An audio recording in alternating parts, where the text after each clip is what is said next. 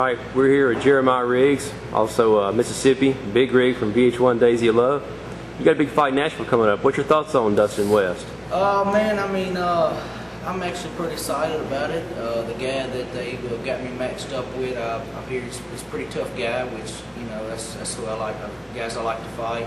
You know, hey man, he's, from what I hear, he likes to bang, and that's just right up my alley. So I'm hoping that you know, we'll put on a good show, and you know, hey, let the best man win. You know.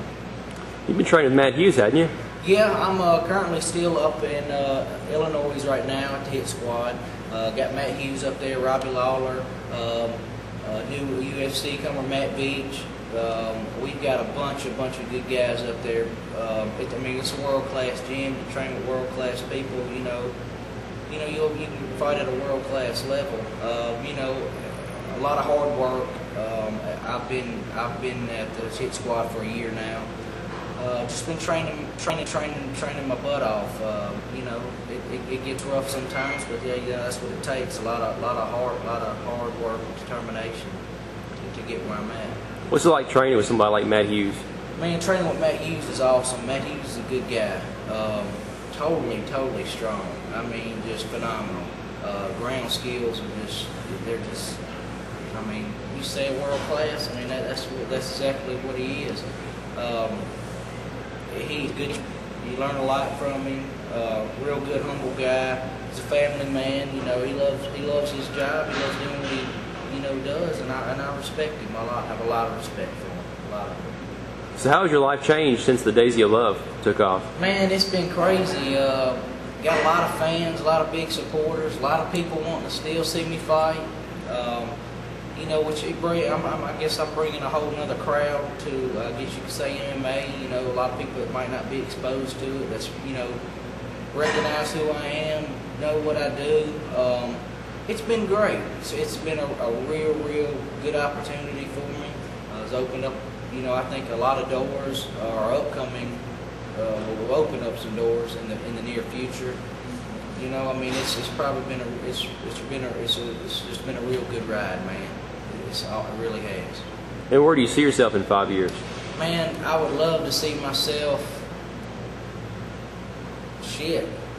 Moving forward, that's one thing, but I mean, in 5 years, you know, I'd like to be at that, you know, at a good level, you know, A-class fighter, somewhere maybe in the UFC, Strike Force, you know, one of the big shows. I would hopefully see myself doing that in the next year or two.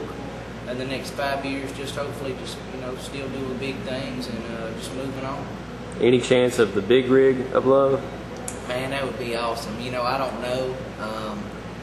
You never know with, you know, VH1 or, you know, your fans, you know, usually if they want to see it, you know, I'm sure they can make it happen. Or, you know, a lot of good-looking ladies out there want to be with the big rig, and, you know, I'm sure they can make it happen. But, you know, you never know.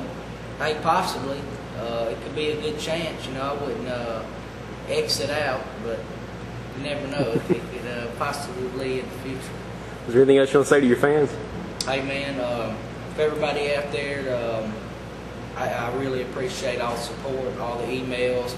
Everybody knows they can hit me up on MySpace, Facebook, anytime. You know, I try to talk to everybody. A lot of people already know that was written in, and you know, it really is me. That's my real page. I do it. I market both of them. I'm really trying to get out there, let everybody know, you know, who I am, how I'm doing. Just everything's been great, and I really appreciate everybody out there showing the good support and all the love out there. And you know, without everybody, without all the fans, it wouldn't be possible. And the next fight's July 18th in Nashville. Next fight's July 18th in Nashville, Tennessee, here in the hometown.